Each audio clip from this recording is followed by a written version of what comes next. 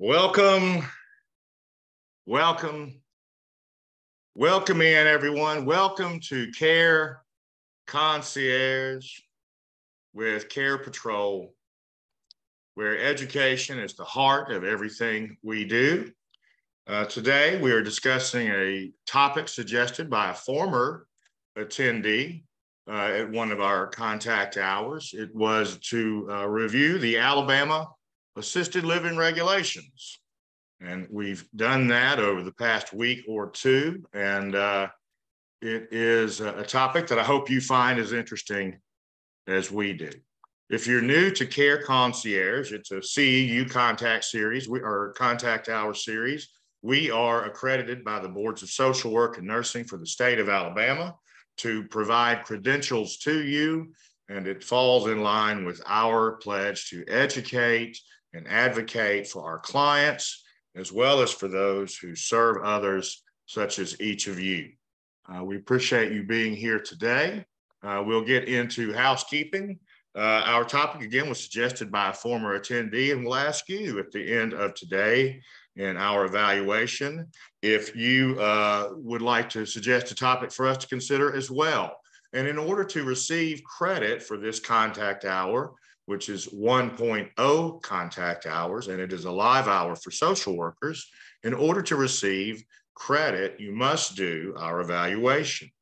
It is an online evaluation. It is password protected, and that is the way that we are able to suggest, or not to suggest, but to credit that it is a live or face-to-face hour, because you are here, you're participating, and you have the password, which we give at the end of today. I will upload nursing hours in the next week to the Board of Nursing website. Social workers will load your own, and each of these certificates will have a signature line to allow you to enter your name and your license number. As we're getting more folks on the line now, I think it would be appropriate for me to share with you the evaluation link. It is online. I've posted it again here in the chat room for you to see. And the link is https://www.surveymonkey.com/r/all uppercase letters, F as in Frank, W, R, L, 8, R, S as in Sam. That is our evaluation link. Remember, you must do the evaluation to receive credit for today's hour. And we do encourage and hope you will engage in discussion today, as your voice added to mine always makes this a more enriching experience for everyone else. Let's get started with our objectives. And they're pretty, not tremendously ambitious, but I'd like you to pay attention and list how many members compose the Health Advisory Board for assisted living. I'd like you, as an objective, second objective, to be able to just name, really more than list, who serves as the governing authority in assisted living regulations. And thirdly, our objective will be to just list at least 2 reasons that a resident who had been admitted to assisted living would be then discharged from assisted living. Those are our objectives. Let's get started with the discussion. What part does federal law play in Alabama assisted living regulations? You probably know this. It's probably on the tip of your tongue, if not already being keyed into the chat room. Remember, you can unmute your mic as well as enter the discussion in the chat room. If you're new to Zoom, take your cursor and move it to the top of your screen or to the bottom a bar should pop up or down with the words chat and mic on it. Click there and you can join in the discussion. So what part does federal law play in Alabama assisted living regulations? And I see everyone's a little sleepy today. It's Monday. It is a beautiful, glorious spring day. I hope you're enjoying it as much as you can. So federal law is really only applicable in regulations, at least in the beginning of the code or the regulations, the Alabama assisted living regulations, which are 103 pages long, and I do mean long. Assisted living must meet essentially non-discrimination. Hey, Ms. Moore, this is Cameron with Tarkov. How you doing today? I'm well. How are you? I'm glad to hear from you. This month is our 6-month checkup for personal choices. I'll just check and see, are you all going to be free for me to come over for a few minutes tomorrow by chance? Cameron, Okay. I'm not sure this is the forum for this. Send me an email at sbarnes@carepatrol.com.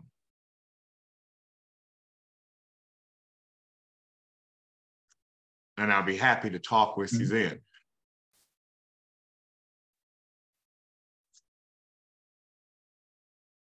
So federal law and regulations are not normally surveyed by the State Board of Health. In other words, laws around non-discrimination are not necessarily surveyed or enforced by the State Board of Health, but the assisted living facility shall obey all federal. Gotcha. So let me look at your spending plan. So you all have more than one worker? Connor, Mr. Cameron, see if I can find you have a backup person? Turn it off. Okay. I'm sorry. Hold on one moment. Mr. Connor, could you mute your microphone? Let's see. Here we go. All right.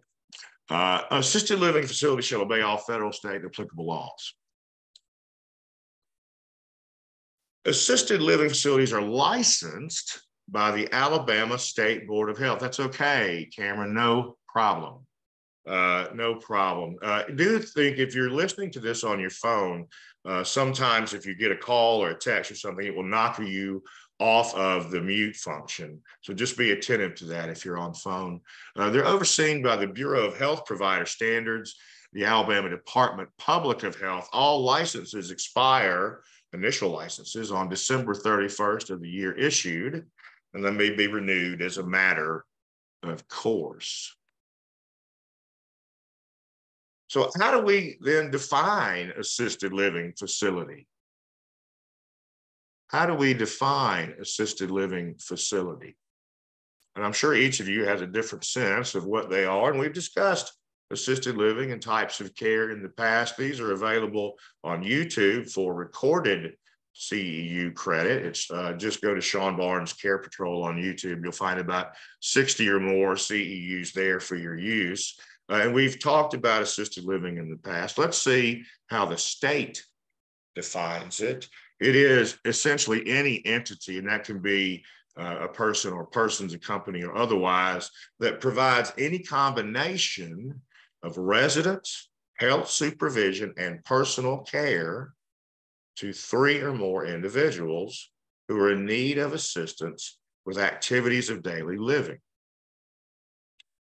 Now, there at one time was something called the family assisted living facility, which would allow someone to house 3 persons, 2 or 3. Those licenses were no longer offered after October 1 of 2015. And no new license will be granted for those.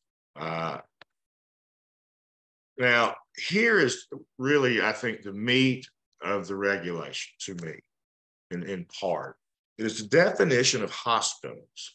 And if you look at the definition of hospitals, it would include really nearly every avenue for care that someone, could undertake. General and specialized hospitals, including ancillary services, independent clinical labs, rehab centers, ambulatory surgical treatment facilities, end-stage renal disease treatment and transplant centers, freestanding hemodialysis units, abortion and reproductive health centers, hospices, health maintenance organizations, and other related healthcare institutions.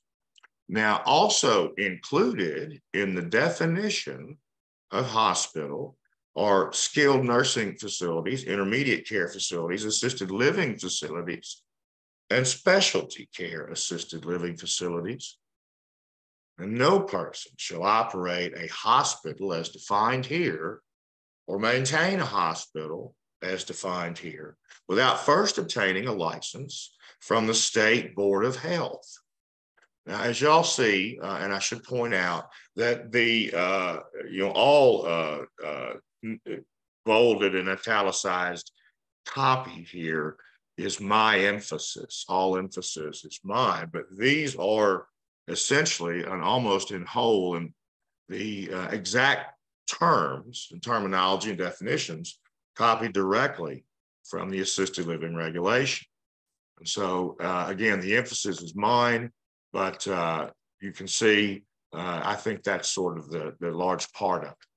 Now, they do define specialty care assisted living facility. There may be some who still struggle with that, but basically, it's an assisted living facility that's staffed for residents with a cognitive impairment. And we'll talk more about that in a little bit. Now, a building that's housing both assisted living and specialty care assisted living could be said to be dually licensed. And the State Board of Health has the right to inspect all facilities at any time for inspection. Always have access. Now, one part that I did find familiar, I didn't bold or interesting, was that no part of an assisted living facility may be rented, leased, or used for any commercial purpose, not reasonably necessary for the residents of the facility or the residents of other licensed facilities on the same campus. And so this may be one reason we don't see assisted livings using their campus for other services, is really in many ways they're prohibited from doing so. And I'm going quickly through this because, again, it's 103 pages and I want to get to it all.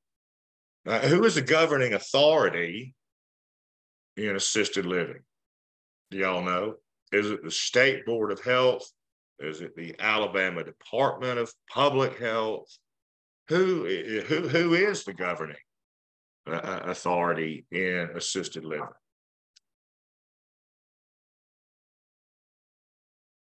Well, ADPH says Ms. Taylor, good guess. In fact, the governing authority is the administrator. They're the same person. That administrator is or is a direct representative of the governing authority. And the governing authority really would be the entity that owns the assisted living facility. Now, the administrator is tasked with a great deal. If you read into it, they're responsible to ensure that residents will be safely transferred or discharged to an appropriate setting. This terminology exists throughout these regulations. In other words, discharge criteria. Now, inspections are required at such intervals as the board may direct. And that's an interesting way to put that. You all may know, at least pre-COVID, I think there were 5 surveyors for the state who were able to serve assisted living. And so when the state published those findings on the ADPH website, you could see that sometimes it had been 3 or 4, even 5 years since the last survey. And that was really more of a staffing issue and nothing else. And it is subject to public disclosure. And all you have to do is write ADPH and ask for whatever the most recent survey is of whichever community you're interested in. We do that to check safety records before we refer folks. Now, the administrator also has the responsibility of preparing and filing all records, or if not, overseeing that the records must be current from the present moment to, or from the time of, from the present to the admission to discharge and retained in the facility for at least 3 years. Now, what does that do, do you suppose? If you have to keep those kinds of records in your facility, that's a lot of storage, if you think about it. And instant investigations would be, of course, those that would be most sought. And then in addition to keeping those records on residents, the administrator, the governing authority, must also keep up-to-date personnel records for all employees for at least 3 years after they have left employment. Again, quite a bit of storage. Now, one thing that is part of the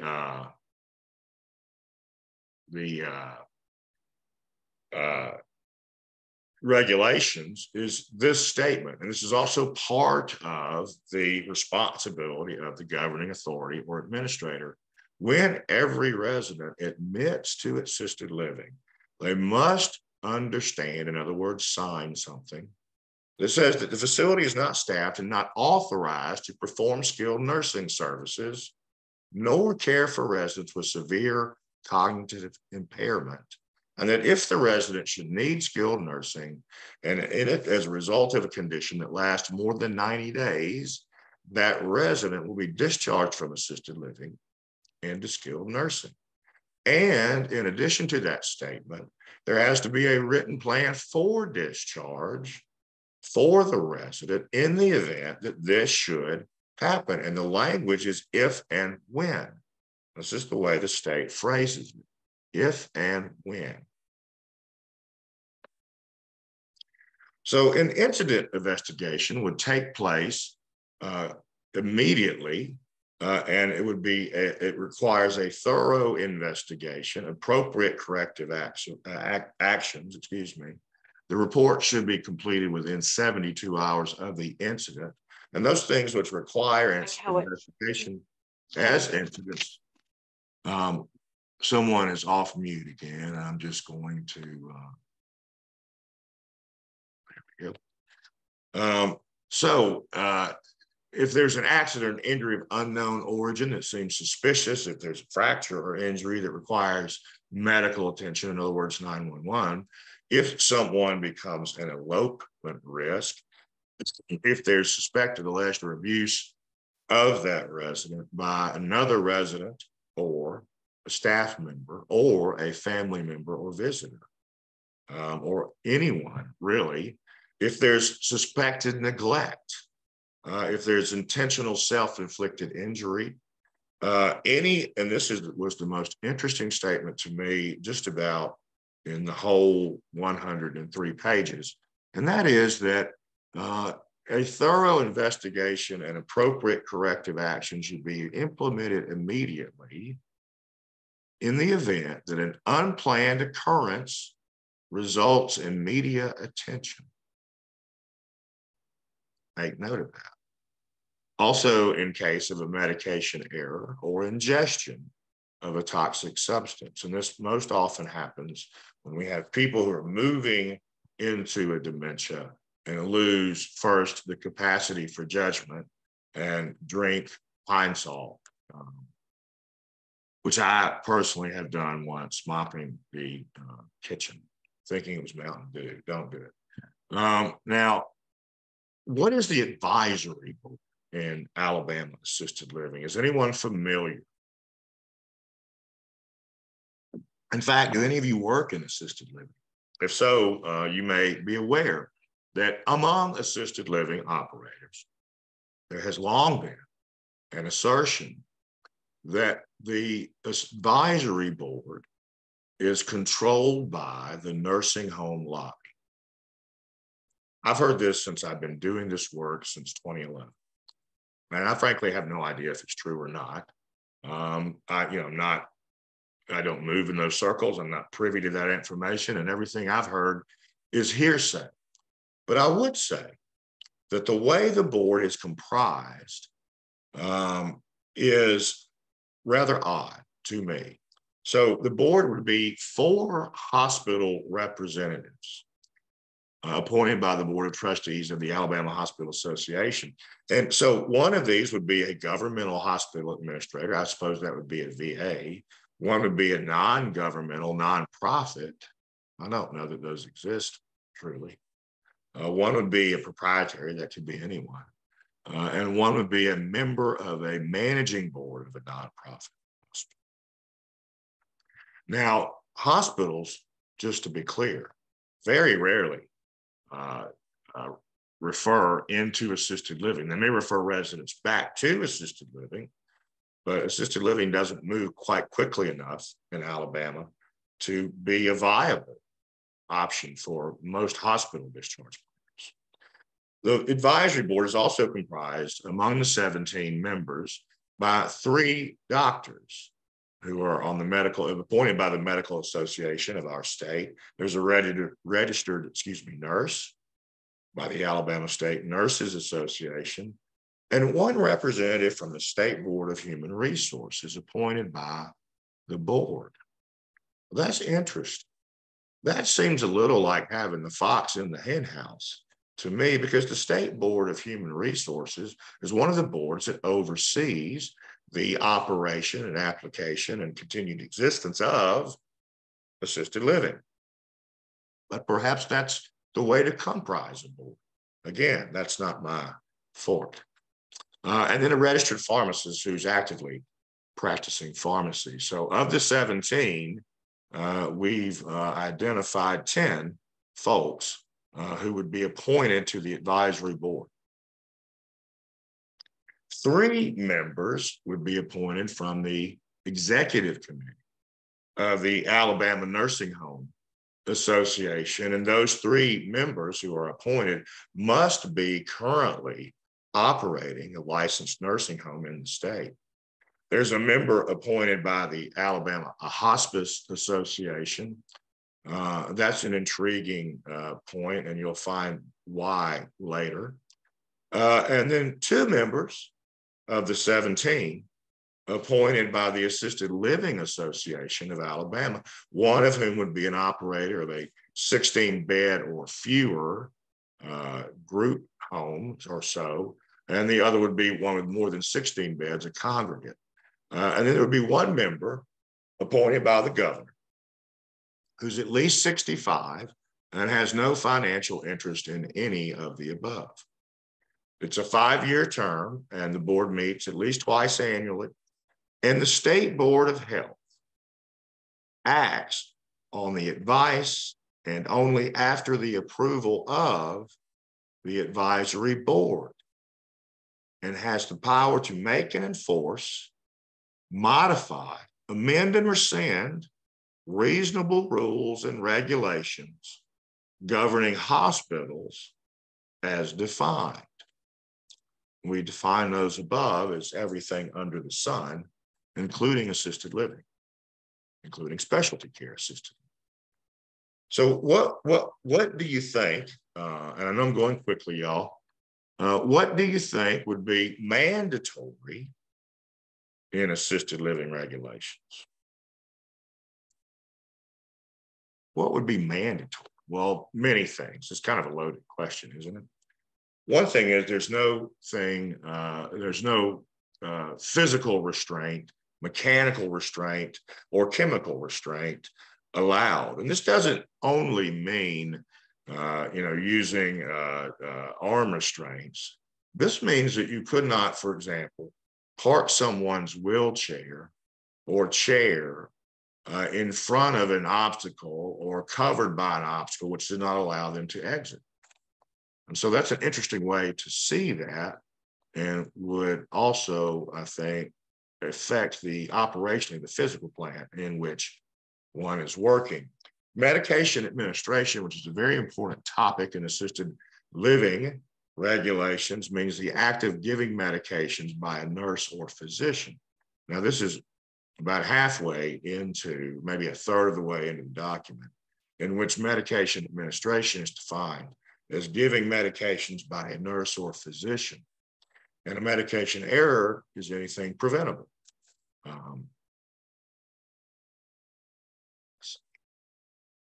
So just in case you're wondering, assisted living regulations do require that employees be immunized with current CDC guidelines. So that means, yes, everyone who did not have some, valid and approved reason, physician approved reason for getting a vaccine during COVID, got a vaccine during COVID. So also mandatory in assisted living is that the medical care of residents be under the direction and supervision. That is maybe another word to underline, supervision of a physician. A physician is any person currently licensed, and it does not preclude, this is new to the regulation, does not preclude properly licensed nurse practitioner or a physician assistant within that individual scope of practice. Now, verbal orders are to be used infrequently in that case, but it is now permitted. What protections exist for assisted living residents? And thank you all for being patient as I rush through this. I hope you're getting something from it. Well, assisted living, no one, not the administrator or governing authority, not an employee, no one associated with an assisted living may serve as a guardian or conservator or attorney in fact for a resident. In other words, they would not have to place someone against their will into that assisted living, which they would if they could have the power of guardianship. They also, cannot solicit property, including writing checks, opening a deposit box, or controlling any sort of real estate. So that is not allowable in assisted living regulations. And then there, of course, civil rights. So very clearly in the regulations, it states that no resident shall be deprived of any civil or legal rights, benefits, or privileges guaranteed by law or U.S. Constitution. Every resident shall have the right to live in a safe and decent environment free from abuse, neglect, and exploitation, and chemical and physical restraints, be treated with due recognition of their dignity, have private communication, be able to manage their affairs, and live with their spouse if they choose to do so. Now, every resident shall also have the right to exercise their civil and religious liberties, including the right to independent personal decisions. And that would include in the right to receive and also to reject care.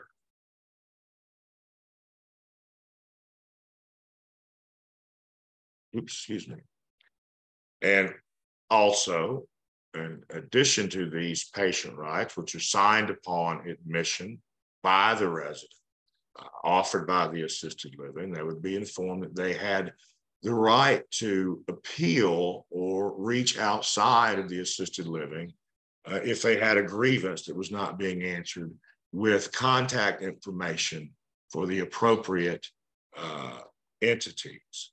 And that they may also, and this is important, participate in devising their care plan, including preferences for physician, hospital, nursing home, acquisition of medication, emergency plans, advance directives, and funeral arrangements. Participate in devising their own care plan. What then do y'all know? What is the admission procedure for assisted living? I asked earlier, I didn't catch if any of you work in assisted living or if any of you have had experience with it. What is the admission procedure for assisted living?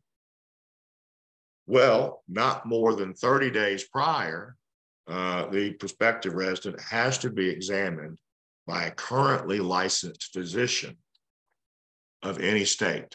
This is new in the regulation and probably since the COVID, somewhere in there. So it was at one time that examination had to be done by a licensed Alabama physician, which made it very difficult to move clients or patients from one state into an Alabama, from another state into an Alabama assisted living without first having to stay in a hotel or do something creative like that for the first few days until they could get an exam. And so the documentation for the evaluation of tuberculosis, when that law was changed, was also extended to the previous 12 months.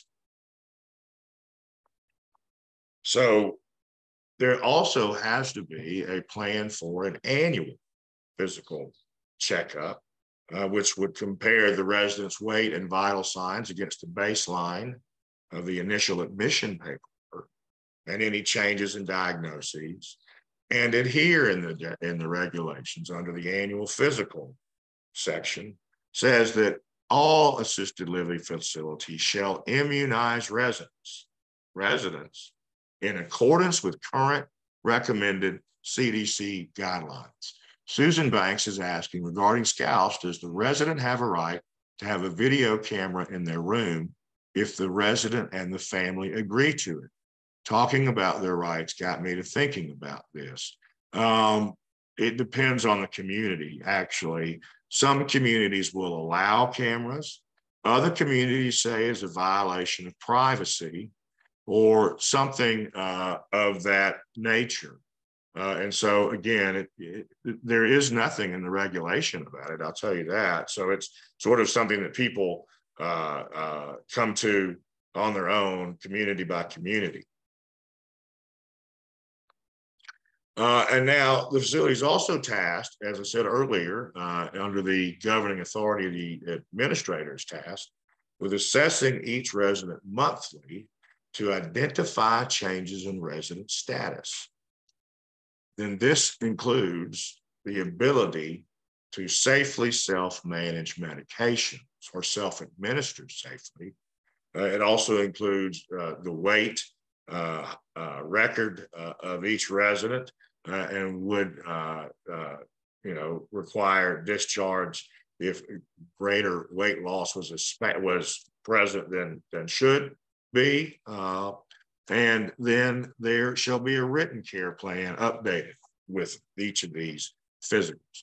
The plan of care should contain all individual needs or problems that require intervention and a copy of all outside providers' certifications and plans of care, such as home health. Now, all the other things here you probably see and probably know.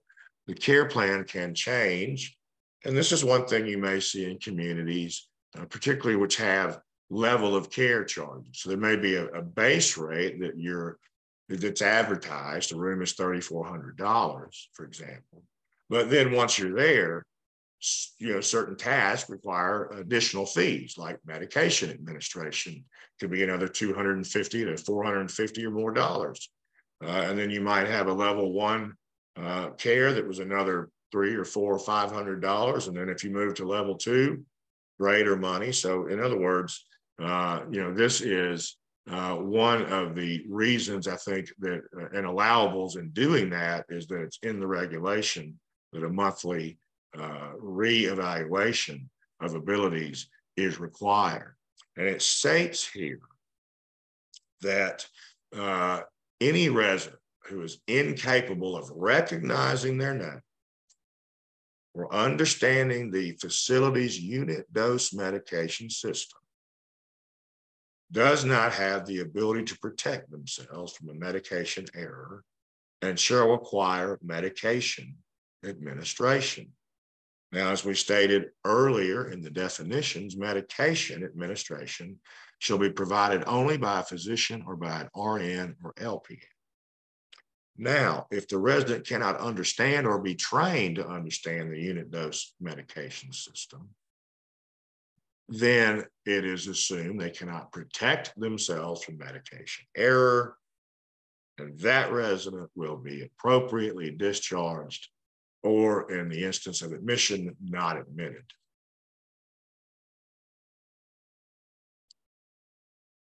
Now, assistance with self-administration, which is allowable in assisted living,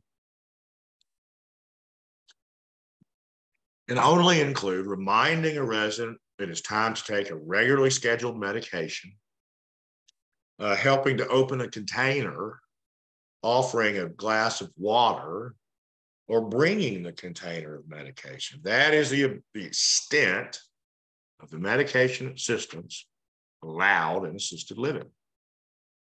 And a resident who cannot self-manage without creating an unreasonable risk can be assisted by staff without professional licensure, provided the same, that the resident can and does identify his or her name on the package, which is what they mean by the unit dosing system, and that the person has a reasonable understanding of the ability to say, no, that's not my medication.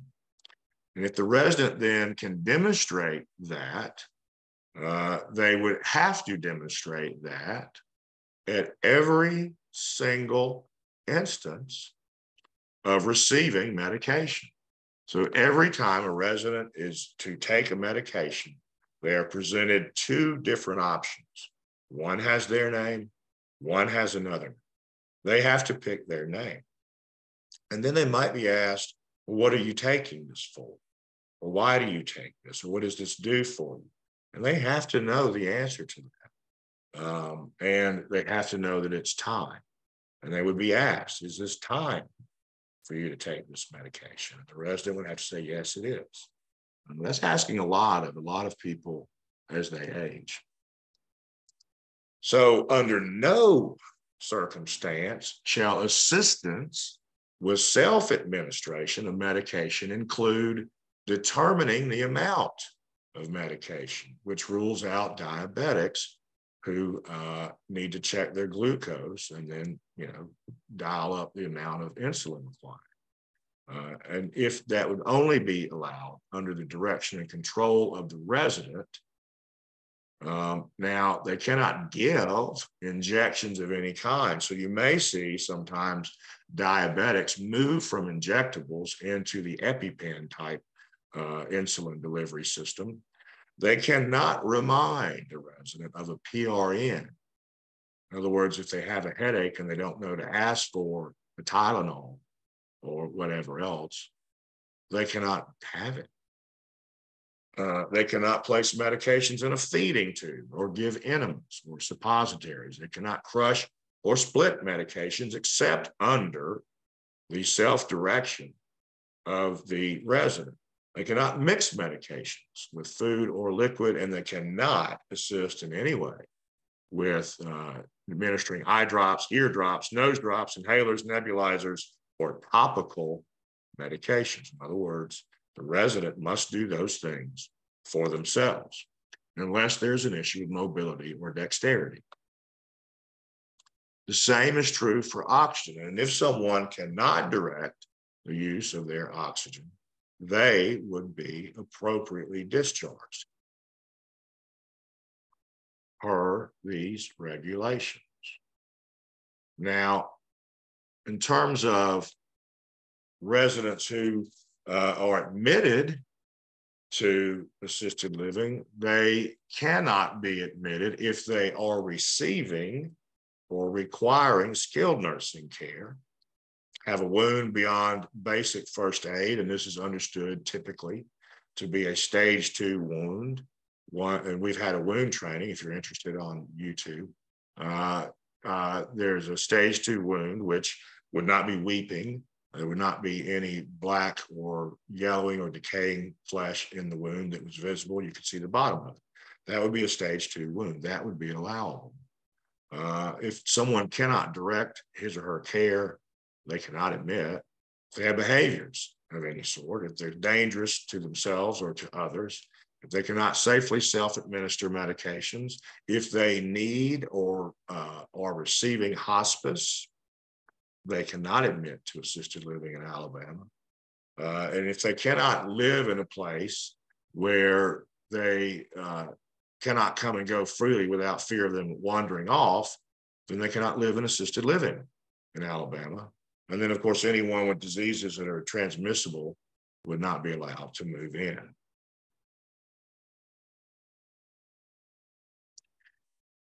Sorry, I'm moving things around.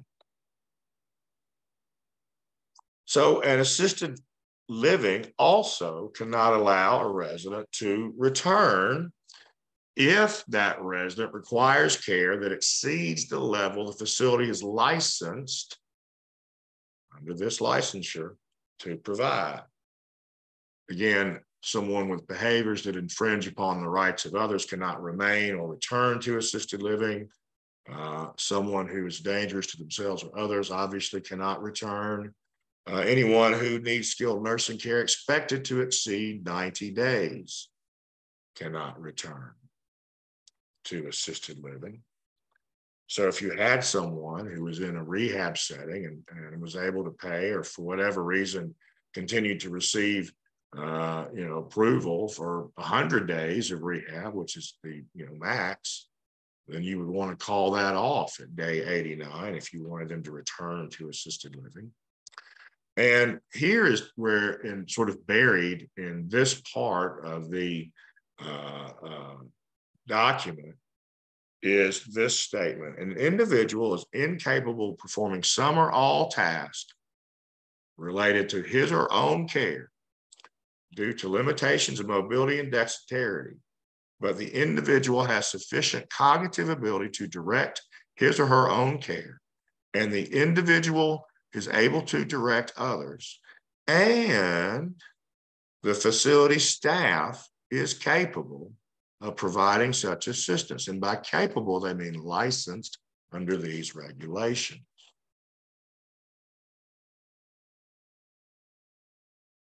Now, if a resident after admission to assisted living receives a terminal diagnosis, they can receive hospice, and they can remain on hospice, even though this would be a skilled service by these definitions, for more than 90 days. But if the facility in that 90-day or any period lacks the ability to support that hospice patient, they must discharge them to skilled services. Now, all skilled services provided in assisted living, this is buried in this little bit of the documentation, all skilled services provided in the facility, such as but not limited to wound care or insertion of urinary catheter, shall be provided by properly licensed agencies. Skilled services shall not be delegated to facility staff. Now, we've talked about ingress and egress as an issue. Again, anyone who could not abide by free ingress and egress without wandering off could not return to assisted living. Who inspects assisted living?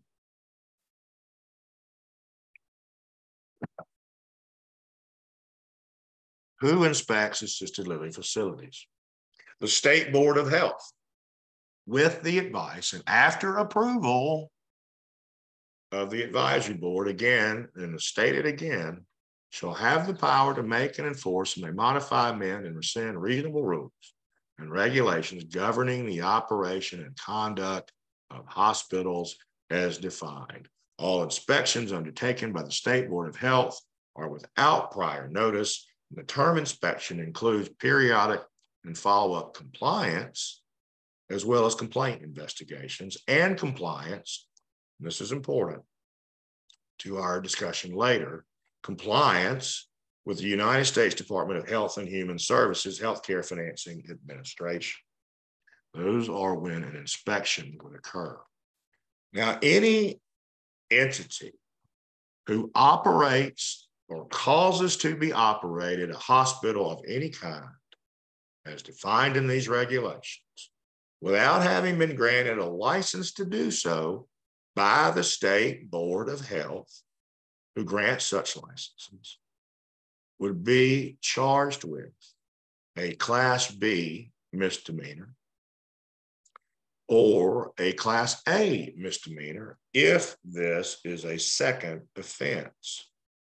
Now, the State Board of Health determines that a facility or business is operating as a hospital, and then they determine that that facility doesn't have a license. They apply to the county in which that business is housed and demand an immediate injunctive relief that is expedited.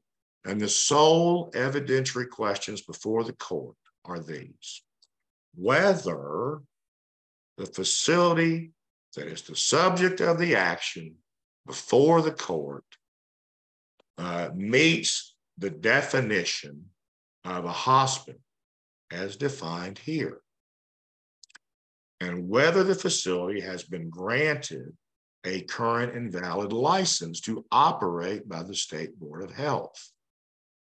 And that would seem to be, in some cases, a fairly quick discussion, yes or no, it would seem. Now, if the State Board of Health prevails in this, then the operator would be required to close their facility and move all residents to appropriate placements. And for many, one might assume this could be skilled.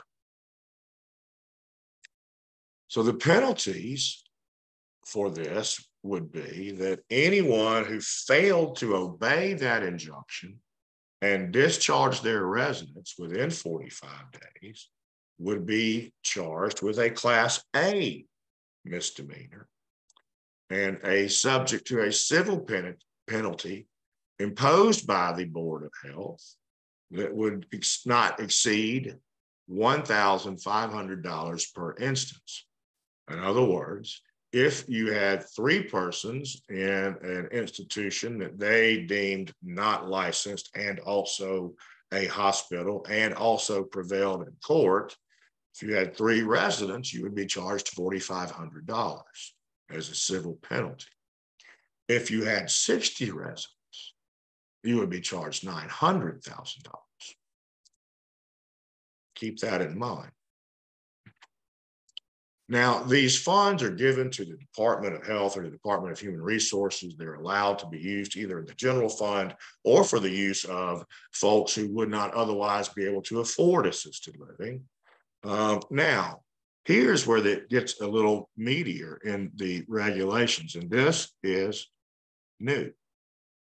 So, evidence that someone who is a licensed healthcare professional has been operating an unlicensed hospital as defined here, or knowingly has been an employee, evidence of this is grounds for license revocation by the applicable professional licensing board or boards. In many cases, this would apply to nursing.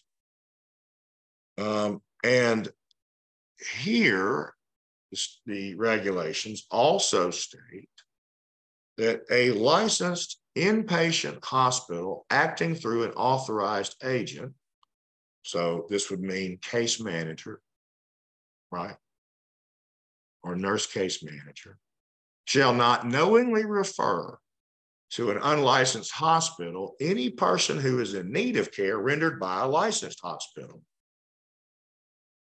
Also, a hospice acting through a nurse, social worker, bath aide, any entity, any agent, shall not knowingly provide their services in an identified and unlicensed hospital under these definitions. And they would instead refer that person to a licensed hospital for those services. Now, how might you know whether someone is licensed or not licensed?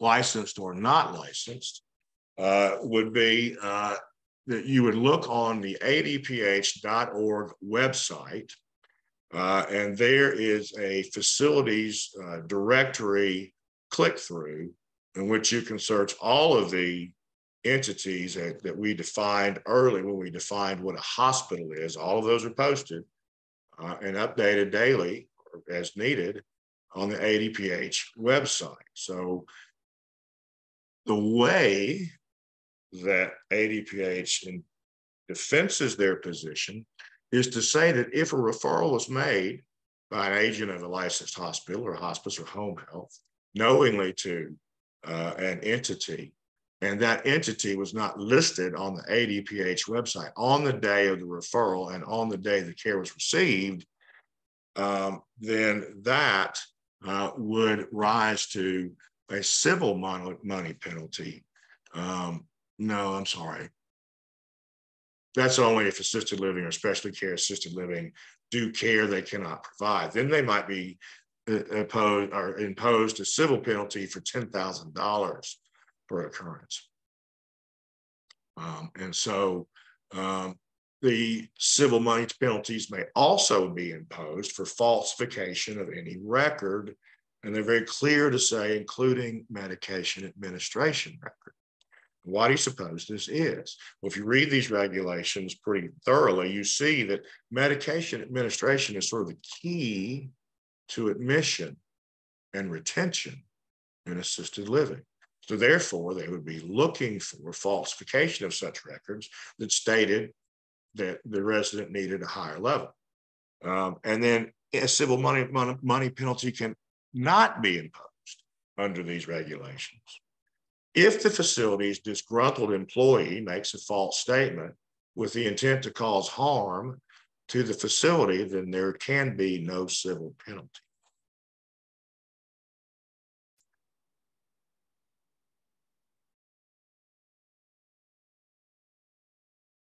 Well, let's go. So, perfect. You're all going to be rewarded today for sticking with this sort of dry material, because this is going to be listed as an ethics course with a quick discussion, which we will have shortly. I'm going to read you a letter dated January 19th of 2023. I'll read it quickly. You know that I can. Dear Administrator, you should be aware it's a violation of state law for licensed inpatient hospitals to discharge patients to unlicensed facilities offering healthcare services, and for licensed hospices and certified home health agencies to provide care to individuals in such facilities.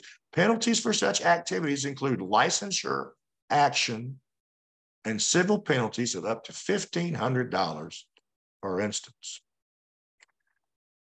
The ADPH is aware of an increasing number of unlicensed facilities with individuals that require skilled nursing care or maximum assistance with their activities of daily living.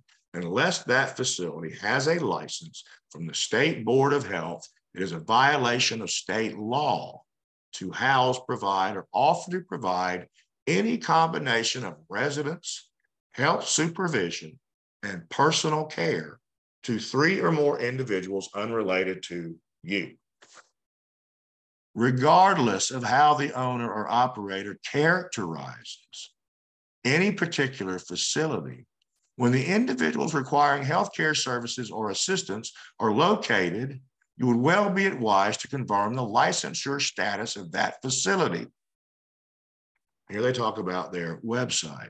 It is imperative that this information be made available to discharge planners and to any person making placement referrals for patients, and to all employees with responsibility for admitting or scheduling home health and hospice care visits.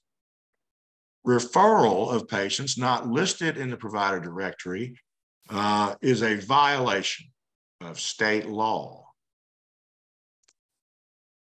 All assisted living, acute care hospitals, long-term care acute hospitals, rehabilitation hospitals, inpatient hospices, skilled nursing facilities, intermediate care facilities, and specialized care assisted living facilities that refer or discharge individuals to unlicensed healthcare facilities are subject to licensure action or the imposition of a civil monetary penalty.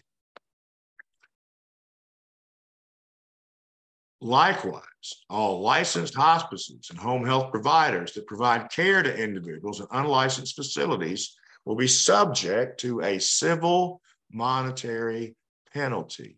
And here you're encouraged to report any known to you, and you are thanked for your cooperation. So here, I'm going to allow you all to unmute again. Here is the ethics question I have for you. I have two, actually. One, and I hope you will engage with me here. One is the ADPH letter of January 19, 2023. How does this letter affect admissions to so-called independent living communities? Now, if you're not familiar with what independent living means, it means anytime you drive by a large, clearly senior facility, the majority of those apartments are independent living. They are unregulated, unlicensed. And these are proliferating across our state.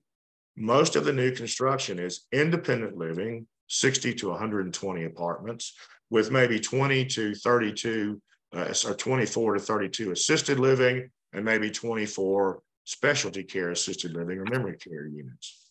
So does anyone have any thoughts as to how this might affect admissions? Okay. Ms. Hooks? Were you answering the question, or did you get caught off mute? Does anyone have any opinion as to how this might affect admissions to so-called independent living communities?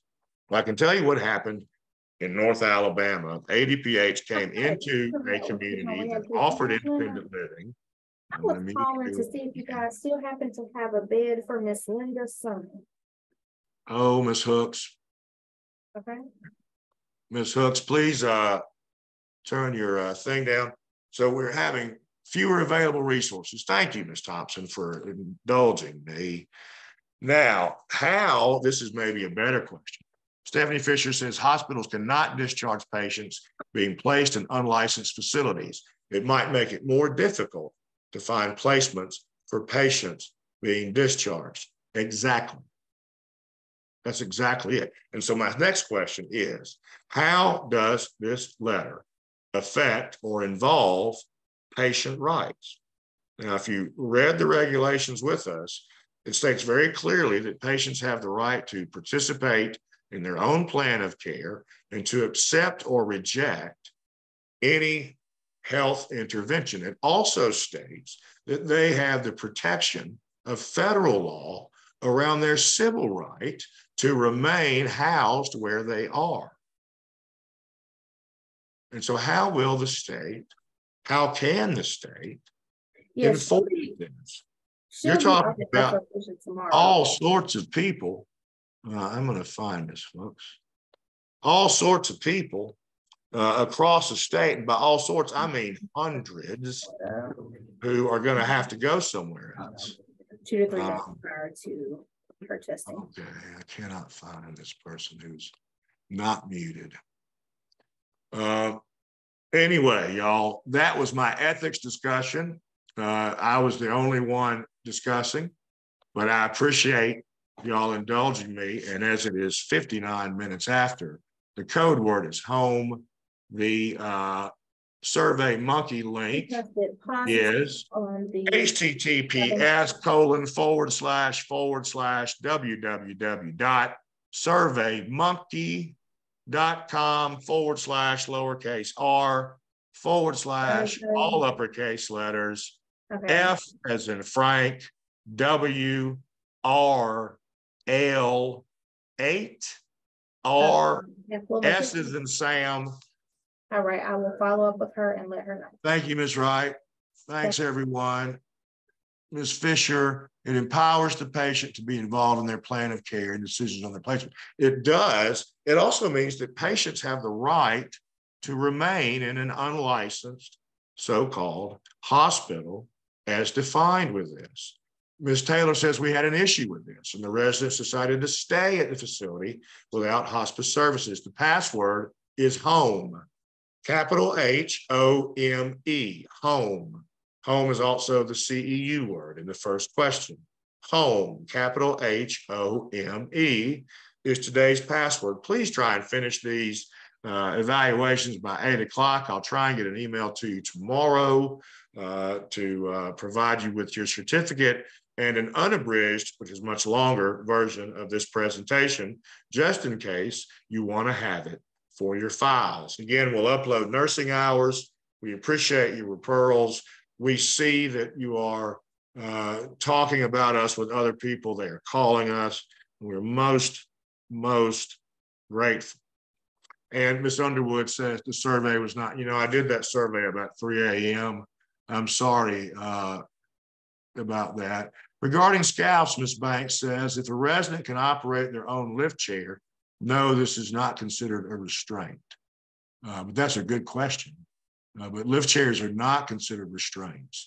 But now, of course, bed rails are. You have two options really with beds. There's a little sort of hook device that fits under the mattress. You can place at the shoulders or head of the resident. And then there's a sort of rounded, almost like a rainbow looking device you put at the hip of the resident to pull on.